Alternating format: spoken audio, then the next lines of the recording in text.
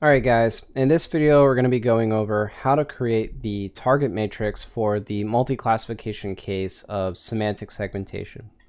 So in the last video I showed you guys how to create binary masks, which were really just a single channel image where we have our objects of interest that are going to be white pixels, and then our background is going to be black.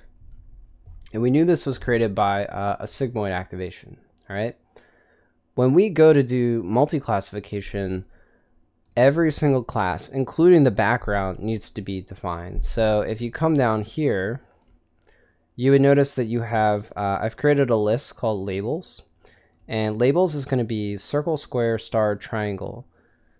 The order, when we go to stack up the number of channels, like so, now our target matrix will have 5 channels. There will be the first channel will be a circle, the second channel will be a square, star is third, triangle is fourth, and the last one will be background. So the order of which we create all of our channels is very important. They must always correspond to a different class. So our target matrix actually has 5 channels in this case, with 4 objects of interest or classes of interest. I shouldn't say objects of interest. These are really, when we're doing semantic segmentation, we are classifying pixels, okay? We really want to know if our individual pixel has been classified as, specific labels that we have here. So go ahead and copy and paste this. If you go down here, so I'll actually get more into what the hues kind of mean and how we can draw hues, but that's coming in the next video. So let's actually go up here and we can start by copying, pasting pretty much all of this up till the get poly, because it's very similar to what we did with the binary mask, but it is a quite deal, it's a little more complicated than the binary masks. So I'm gonna pull that in, and actually you can put a break in here, and we're gonna make a new function called create multi-masks, and that's going to take in our image, and it's going to take in our shape dictionary. So what I want to do, the main purpose of this function is to create all of the individual channels and then stack them up and then just return that matrix. Okay, so I'm going to start by creating a list called channels. And what we're going to do is we're going to create a list of classes that is present in our shape dictionary. And the way we can do that is we could do a list comprehension that goes through the label. So we'll say for x in shapeDict. And then we'll also create all of our polygons that correspond to those labels from shapeDict as well. So this will be another list comprehension where we say we can take the NumPy array of x of points. The data type here should be equal to NumPy int32. So we'll say for x in shapeDict. So now what I would like to do, because order is not guaranteed within the shape dictionary, I really just want to create a dictionary that lets me go from an arbitrary label and go to that corresponding polygon that I already have. So we'll create a dict, which is going to zip the CLS and poly. That looks good. And now let's create a background. So the background, again, is going to be its own class, and we can start by defining it right outside here. And we'll say NumPy zeros, the shape is going to be equal to im.shape, and the data type will be equal to NumPy float32. So now what I want to do is I want to iterate through all possible labels that will make up each channel of our matrix. So for I and label in enumerate of labels, what I want to do, and actually I can start by creating another background called blank. So, and blank should be identical to this, just numpy zeros, m-shape, float 32. And so as I go through all these labels, I'm not necessarily guaranteed that there's going to be, I don't know, a star in every single annotation file. So I want to check and say if label is in CLS, which has all the classes that was in shapedict, right? If it is present, then I want to fill that in for this blank, okay? So that'll be creating one single channel in our matrix. So we'll do cb2.fill poly.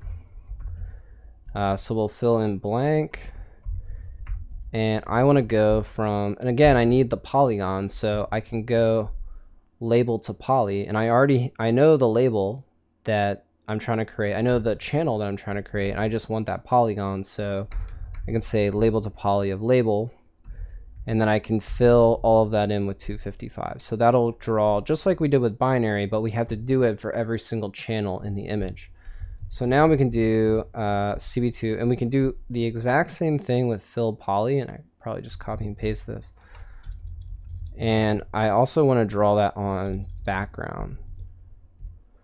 All right, so we want to draw it for this blank, and we want to draw it on background. So now we'll go down here and we'll say channels.append blank. So we actually haven't exited this for loop yet. So I'm just building up my channels in a very specific order, in the order of labels.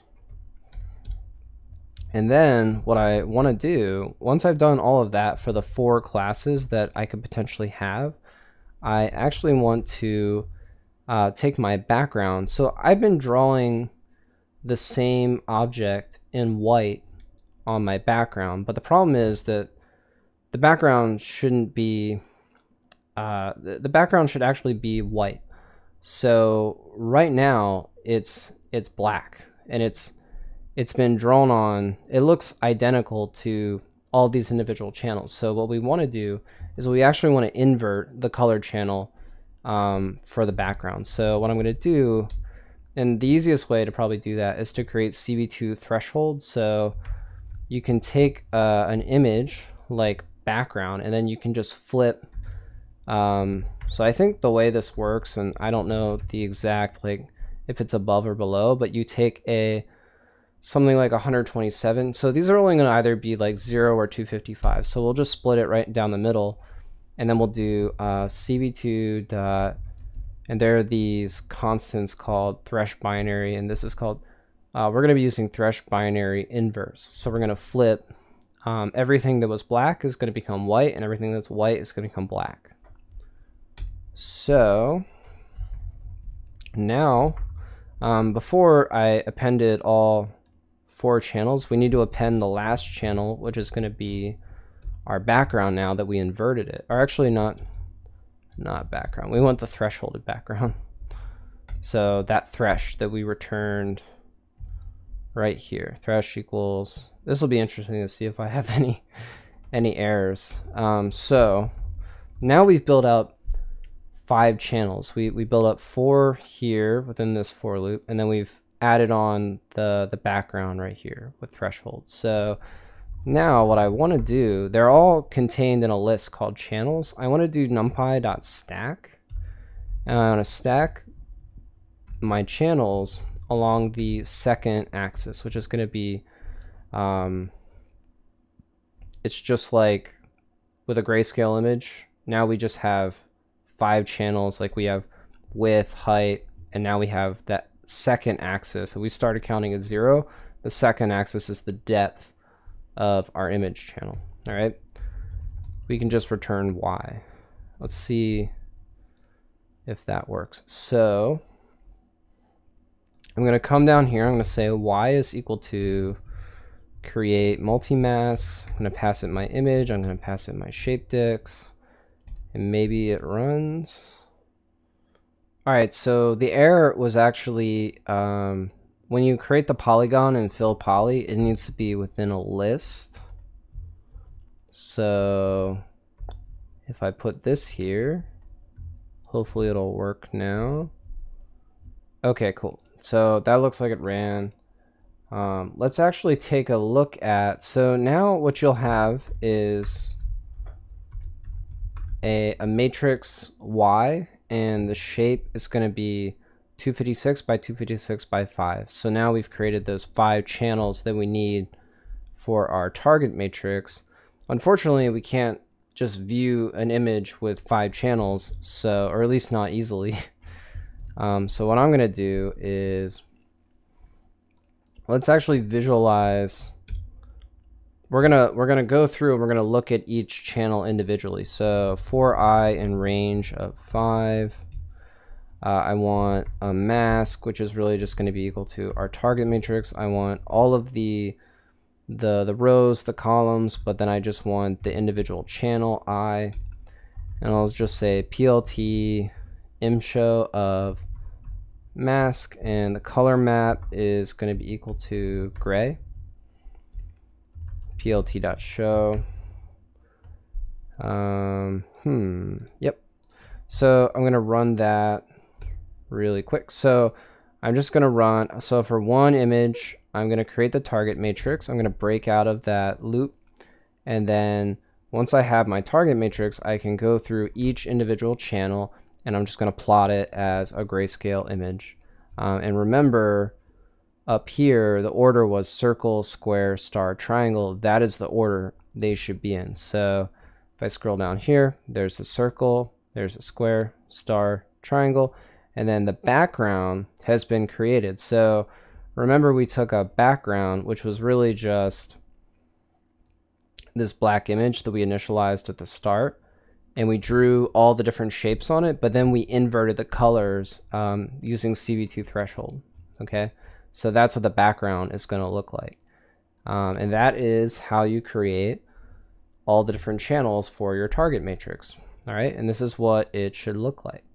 So hopefully, if you're someone who's been just trying to figure out how to build out the target matrix for multi-classification, hopefully this kind of shows you how to do it, or at least the idea behind it and what it should look like. So in the next video, what we're going to be doing is taking all these individual channels, and we're going to be coloring them in with specific hues. All right, and the hues is what we're going to actually define up here in this dictionary. All right, so I'll see you guys in the next video.